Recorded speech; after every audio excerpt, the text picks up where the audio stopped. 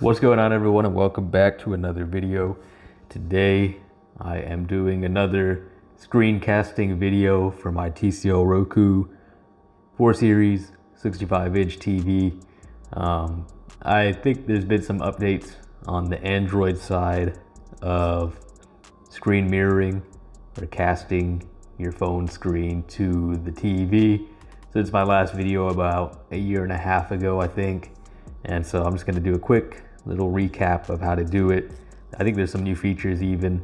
Haven't really done it in a while, so we'll learn together on this quick walkthrough. Plus I need to set up my new phone to this TV, so might as well just kill two birds with one stone. Again, if you have an Apple device, this isn't the video for you.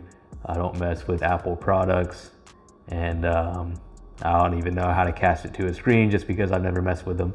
But maybe in the future I'll get a friend's iPhone and cast it to the TV just to show you how to do it real quickly. But for this video, it's only for Android devices. And so to begin, go to your home screen. We're gonna go to settings real quickly. Go up to system, I think. And then go up to screen mirroring. And then none of these have changed since my last video, which I'll have in the bio down below. The screen mirroring mode, whenever you try to mirror to your TV, these are the three options you can pick for a prompt, which is whenever you cast to your TV screen, a prompt will pop up on your TV to ask you to confirm that whatever device it is okay to cast to your screen. And then there's one that's always allowed, so it doesn't even ask you, it just lets whatever device that's connected to the Wi-Fi connect to the TV, and it doesn't need permission from you to cast. So if you like to live life on the edge, you can do that, I guess. And then never allow, so you literally can never try to cast to the TV, and you'll never have an option to allow it. I don't think there should be ever a reason for that, but prompt is my go-to. And then the next one is screen mirroring devices. It's just which devices you already have connected to the TV you've casted before, and you gave permission to always allow it to cast without a prompt popping up. These are my three. I think two of these are my old phones, and then I think this one's my laptop. I don't know. But I'm just gonna go ahead and remove all of them. Maybe I'll leave that one, I don't know. Okay, but once you do all that, then you'll be back at square one, which is where I just was. And now we can look at the phone that we're trying to cast to the TV and work from there. Bear with me as I balance the camera and do this stuff at the same time.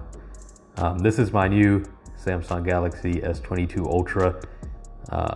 It probably looks very similar to your phone, whichever one you're using that's an Android device. But what you want to do, scroll down again. Let's not be as blurry here, but it's going to be blurry anyways. And then you want to scroll over till you see an option that says Smart View right here. And this is your main icon that you're going to use whenever you're trying to screencast, screen mirror, whatever interchangeable word really, to your TV. So you go ahead and click that. And then this pops up. It says Smart View. Show your phone on a TV, view your phone screen, or play videos on a nearby TV. Watch TV on your phone. Watch content from a nearby TV on your phone even without turning on the TV.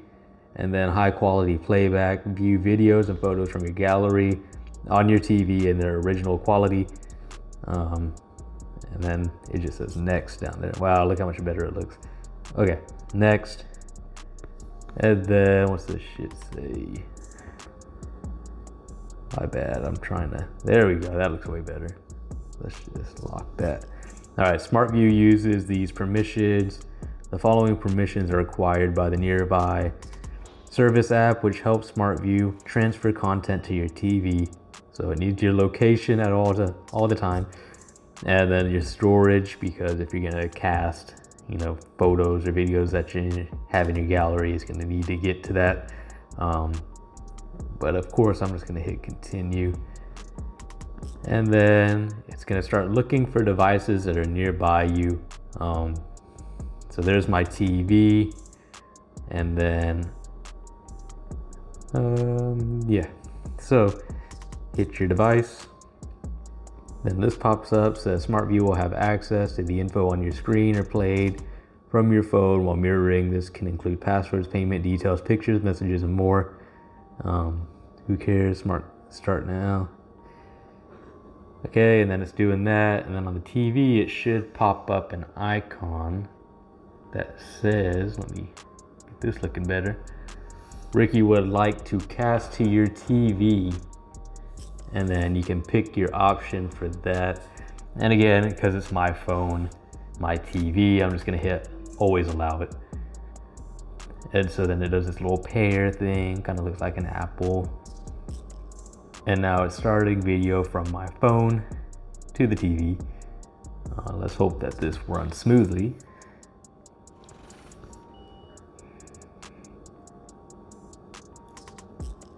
All right, it didn't run smoothly as planned. So let us troubleshoot for a second. Let's see what happened. So let me go back to the phone real quick. So we'll try and connect back to the 65-inch TCL Roku TV. It says the same thing as before. It's trying to connect back up here. We're also trying to connect. And now we are good to go. Of course, you know, there's always hiccups that happen. So if it doesn't work the first time you try again, and maybe it'll work the second time. But then if you see on my phone, it says change aspect ratio. You could change the aspect ratio. Why did it do that? You could change the aspect ratio to fill the whole screen on the connected device. This may cause some apps to restart. Cancel or change. Let's just change. I don't know. I don't think much changed there, nor on the TV. So now anything I do on my phone will be done on the TV as well. So I'm just going to show the TV screen for now. So what it did on my phone was actually made the screen size shorter than what it currently was, so it fits on the TV completely. It's hard to tell, you know, me showing the camera of my phone because it's dark in here, but it's about 1.5 inches from the top and bottom that cut off from my phone screen to just black to fit the TV aspect ratio. And you can always change it back to the other way if you want. So we'll go to YouTube, and on YouTube, I don't know if you can see it. Let's see. Okay. We'll just make it work. It says tap icon below to keep the current app on your TV. Open a different app on your phone. So you can multitask. It's almost like having a monitor and showing other things on the monitor while you're doing other things on your phone. Kind of cool feature to have, I like to think. So I'll just hit OK, and now everything I'm doing on my phone you can see on the screen. So let me go to cat playing with I can't spell, fidget spinner. And then we'll scroll down and keep scrolling and scrolling and scrolling till we find my video of my cat. Okay. Audio controlled by the phone, controls it on the TV. And so if I rotate my phone, it rotates on the screen as well, but it fits the TV screen perfectly. On my phone, it cuts out the sides again, that 1.5 inches on both sides of the screen. A little bit of lag I see, but that could be because I rotated my screen while the video was playing, so there's a little bit of delay for that to change back. But for the most part, it's playing pretty smoothly from the phone to the TV without much choppiness and distortion. The audio is pretty solid, I would like to think. Whenever I touch the volume, it looks like is when it makes it lag a little bit on the TV and on my phone as well. It both lags the same. But that's pretty much it, man. I mean, it's pretty simple to do. Let me show my phone, hold on.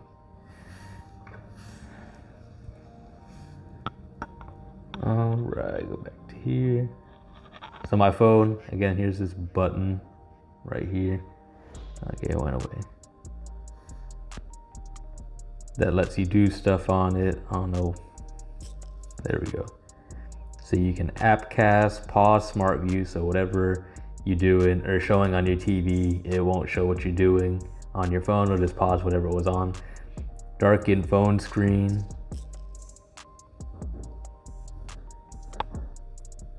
Phone screen will go dark while using smart view. This reduces glare, increases battery life. Swipe the screen or press the power keys. So this just means like you're just trying to cast something to your TV and you don't want to use your phone anymore. So it's like, you know, if you close out of your phone, since you're casting from your phone, that means it'll just show a black screen on your TV as well because your phone screen is off. So this is the alternative of that. So it's pretty much locked, but it's not at the same time.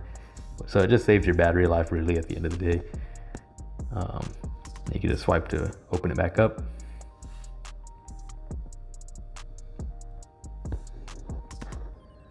Selfie video, so you can actually have, I think, just use it. So you can actually have your front camera on while you're doing this. I don't know why you would actually want to do that, but you can. So that's a cool feature again, I guess. I mean, maybe if you're doing some recording or some sort, maybe like what I'm doing right now, and I wanted to show my face while I'm doing it, I guess that's a cool feature. But for the most part, I don't like to show myself during my videos. You just hear my voice instead. But this is pretty much your main hub right here. So I'll turn off the selfie thing. If we scroll down, there's nothing else really on here. I don't know what appcast is. So I don't know if this means I can use 2 apps. Okay, so appcast means this. So how I got ESPN on the background, it's not showing ESPN over here. It's just showing YouTube still. So that's kind of like multitasking in a way. Cool feature, especially if you're showing somebody something and you really don't care what it is, but they want to see it and you really don't want to pay attention while it's being shown from your phone. Nice little thing. So you can do that. And then if you want to get off of it, I guess hit that button. And then it's just showing ESPN on both now. A lot of the cool little features. I don't think they used to have a lot of this stuff back when I first made the screen mirroring video. And then if you want to stop sharing your screen, you just hit disconnect. And then your phone is yours again. And the TV is back to just being, I don't know, Roku TV, TCL Roku TV. But that's pretty much it in terms of screen mirroring from an Android device. Nothing too complicated, I like to think. There's nothing too fancy I did on here. A lot of cool little features that make the make the screen mirroring kind of special with Android, I think. A lot more customization options than they used to have. And I don't know, it's better than using like, I used to use like Chromecast. And now that a lot of smart TVs and other things are capable of already having that built in, you know, it's one less wire behind your TV, one less HDMI port being used. So there's so many benefits from that. If you got any questions, please leave it in the comments down below and I'll answer it whenever I see it. Don't forget to like and subscribe if you haven't already, and I will see you guys in the next video.